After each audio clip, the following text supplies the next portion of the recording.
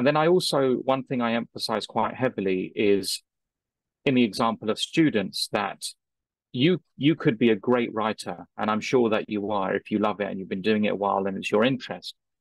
But you writing you writing something to be read in a book is very different to you writing something to be recorded by a voiceover and then listened to. That should instigate quite a big change in your mentality about the way that you approach the script, because there are a lot of things that you wouldn't have to consider when you are writing for a book. For example, you can write completely at your own pace because the reader will have full control over the time that they take to read the words and consume them.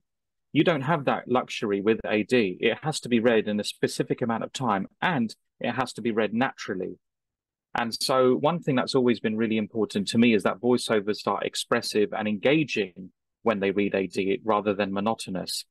And so training a writer to slow down their pace within the time constraints that they have is vitally important. I hardly ever have any concerns that the actual writing itself will not be good.